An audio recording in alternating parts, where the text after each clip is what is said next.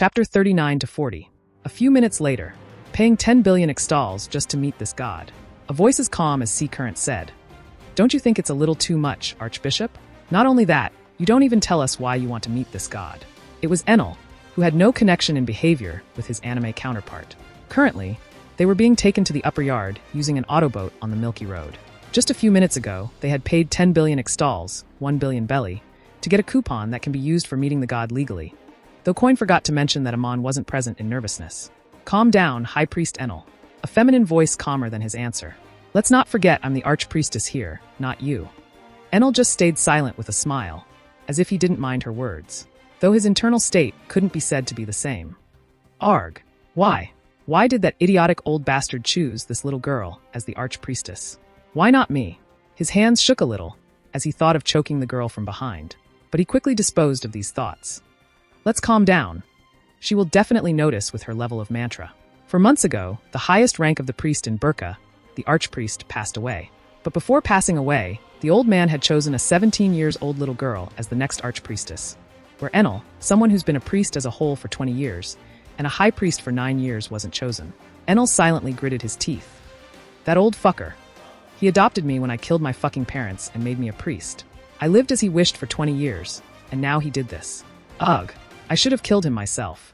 While he was thinking this, the outside people just saw the calm smile on his face. Enel is a man who was abused by his parents in his childhood. It was ironic how people like that existed even in such a religious race, however. They do exist, as Enel is a perfect example of that. This is where his hate for God and ambition of becoming one himself was born. As he remembered about this, his thoughts again got lost. That fruit. I hate that. My bastard parents only did what they did, because I once said how that fruit might taste like. I was a fucking kid, damn it.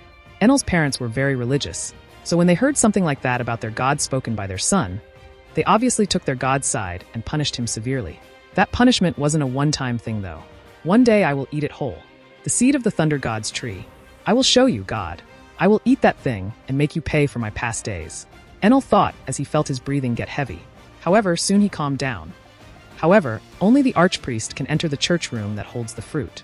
It is also kept inside a special type of locker that can only be opened by that sword on her hand. Enel thought as he looked down at the archpriestess' hand equipping a golden sword. I will kill her someday and take that fruit. Ha ha ha. Someday. While he was thinking this, Yona, the archbishop, was able to sense his thoughts to some extent. She was very nervous and scared. She never thought she would be chosen as the next archpriestess. And when she was chosen, she found out how her life is in danger. Let's calm down. Human thoughts will change one day.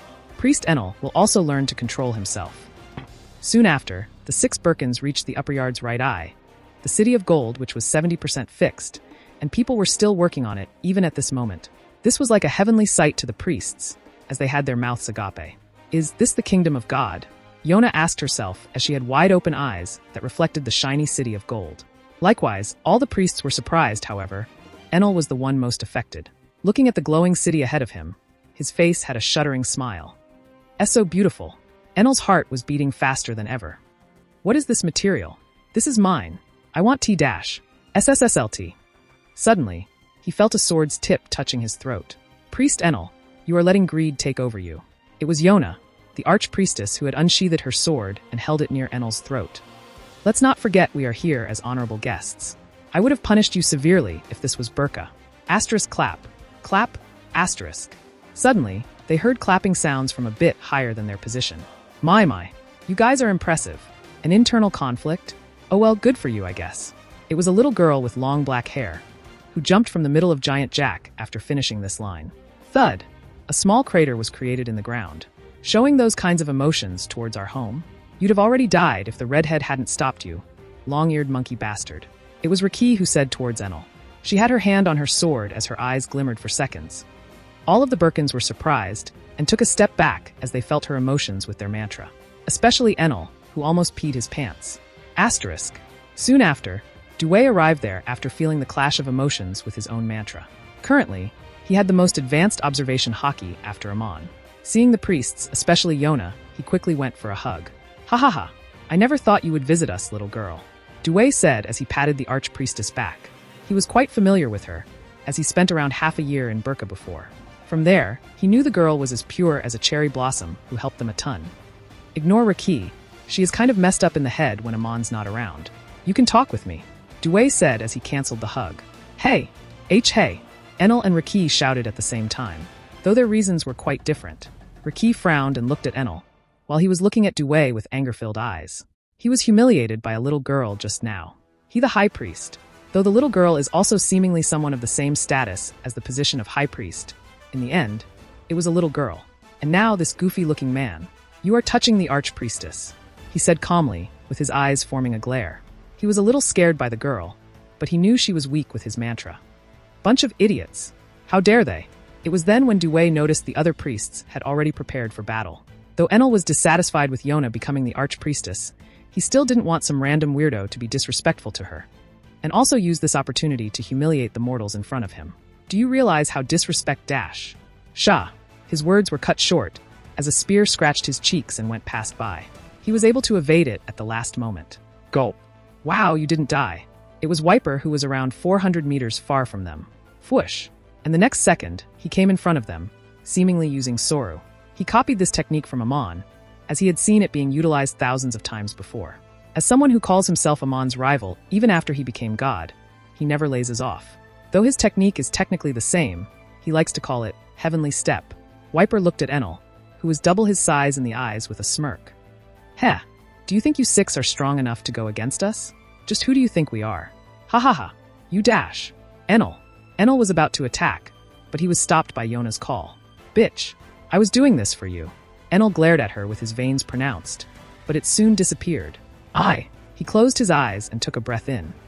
I'm sorry for acting like this, Archbishop. Enel bowed lightly, as the other priests did the same. Soon after, Due also apologized, as he didn't realize his mistake before.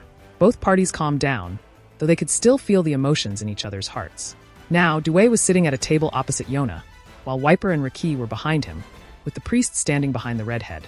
There were also many Shandians and New God's militia glancing at them for fear, still working and fixing the ruins. So, ignoring the previous act, let's talk about what you came here for, Due said like a professional. Since the chief is stationed on Heaven's Gate, Due is the one who manages most things in Amon's absence. We came here to dash, Enel opened his mouth, but Yona touched his hand indicating him to stop. I apologize again, Yona said. Actually, we came here to meet Upper Yard's god. It's because of the news we got about his wings, she said as Wiper frowned, but Riki smirked internally. She was already let know of some small details by Amon. Oh, that. Yes, I guess it's a thing to pick the curiosity of the Birkins. When I was there, I did hear about the legend, Due replied. However, don't you guys know that Amr, God left for the Blue Sea 6 months ago? As he said this, Yona blinked and looked at the other's face. Soon her expression froze and her eyes shook. We weren't informed about this, she said as her voice got shaky and nervous. Why, you see, the news is really slow in the sky, and since the god rarely comes out. So she involuntarily looked down at the ground. Sorry guys. Yona's hands were shaking while Enel looked at her with a glare. You didn't even ask the people outside. You wasted 10 billion stalls. This is simply blasphemous. Her body shook hearing his words, as nervousness took over her heart. I was too nervous and excited. Also, who would have ever thought a winged person would leave for the Blue Sea? She thought. Riki could notice small droplets of tears forming in her eyes. Yona has been acting as an archpriestess for only 2 months. She was still 17 years old. She always was unsure of doing things. Yet she presents a confident outlook to not dissatisfy her subordinates. Now everything is a mess. 10 billion is a lot. If I achieved what I came for, that money would not have wasted even a bit. But that person isn't even here. As she was getting nervous, the other priests were looking at her disappointedly, especially Enel glaring at her back, while Due, Wiper, and Riki just looked at each other. Due caught their attention. Since you already used the money, we won't be able to give them back, as even you should know it's a bad omen, he said as the priests stayed silent. It was a famous belief in the sky, even in Burka and Shandya. Asking for something that you gave not long ago is a bad omen that will harm both sides. Looking at them, Due decided to propose his offer. How about this, since Archpriestess Yona helped us a lot in our journey in Burka, and most importantly, since you guys are respectable guests, I will make it so next time you won't have to pay. How does that sound? Both Riki and Wiper frowned upon hearing him. However, they decided to let it go. They already scammed many others like this, so they can let it go once. Mostly because it might hurt their reputation if they do the opposite, as the Birkins are a strong and influential force. No, Enel interrupted. He had enough of the games of this little girl. We need them back now. We don't care about you guys' bad omen. Our people also need the money. As he was trash-talking, Riki slowly started to unsheath her sword, but Due stopped her. Stop, Riki. However, it was too late as one of the priests, Satori, had dashed towards Wiper. Though Wiper didn't care, as he also prepared for battle. A small fight broke out, as both parties were able to stop each other at last. Yona apologized and accepted the offer, then left with the others. Finally, both parties were calm as they returned to their base. And then they left after a small clash. I also injured the Enel guy's arms. If I wanted, I would have cut his arms. Amon was hearing a recording sent by Riki on his tone dial, with the dial close to his ears as it was hard to hear because of the sea currents around him. The redhead was nice to Due, also a little cute. Anyway, seeing that idiot Wiper almost revealed that you will return 2 years later. I stopped him as they might use your absence as a fact and attack us. I told them you might return anytime, but you will definitely return before the 2-year mark. Amon smiled as he heard this. Good, she's getting smarter. Yeah, the recorder time is up. Alright, bye, brother. Beep. Maybe not. The long-range tone dial had sent Riki's recording to Amon, who was in the blue sea. The range of tone dial wasn't good enough for it to work as a telephone from this far, though luckily it can be used as a recorder still. The Skypiean engineers and Bob are working on creating a tower above the giant jack that will make it possible soon enough. Every day, Riki sends a few words on what happened that day. And today, she had sent the important things that happened, which was so long that even the record time had expired. Amon smiled as he stopped the dial. He had already foreseen this before. He also knew Enel was a high priest currently, as the Shandian spies had gathered detailed information on Burka already. Amon, in fact, had a 110% guess on why the girl was here. However, things might change after Enel saw the shiny city. But even in that case, there is 0 chance of him getting the fruit before 1515. This is 1512. After all, I have everything planned. I know everything about Burka, even the time Enel goes to sleep. I know it all. It's a matter of hours to calculate such a minor thing. Anyway, I should supply more rubber suits in the sky. Amon considered sending rubber and rubber suits with the help of knock-up streams. He has done it before, and the products also reached the sky as confirmed by Chief. FHHX. Soon, a picture came out of his portable fax dial as he intensely looked at it. Besides the 4 priests and Enel, who had his wings still, Amon saw Yona, the red-haired archpriest. This picture was taken when the meeting was going on. I should take more precautions. But the girl's arrival was part of the plan too. Amon said as he put the dials and photo in a small bag on his side. Then cracking his neck, he looked down in the sea and smirked. Time to hunt more pirates. Currently, he is flying over the sea. Flying over a pirate ship. I heard they have a bounty of 469 million in total. Licking his lips, Amon launched down. Phew. General POV. Stopping the tone dial. Amon looked down at the sea where a pirate ship flying a Jolly Roger with blonde long hair on a human skull was sailing. Amon has been hunting pirates for the past 6 months and became quite famous. Until now, he has earned around 7.6 billion belly, though this was nothing if compared to a country's wage. Putting back the dial in his bag, Amon looked down. I heard their captain is a Logia fruit user, Amon said as he gripped his right hand, wearing the sea prism glove given by Seraph. Time to get some more money. Fa! Amon was flapping his wings now and then to maintain his position in the air, as he took out some explosive dial and lightly tossed them in front of him. Bam!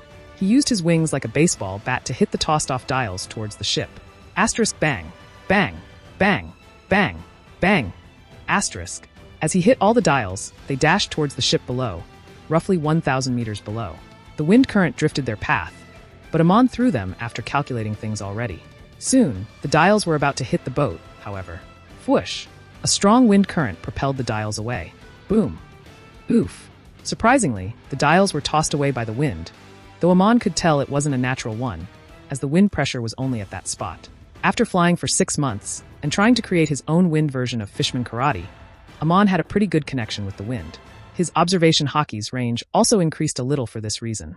With this, just now he could feel that the wind that tossed the dials away wasn't natural, obviously. So, did the Logia user eat something like air fruit?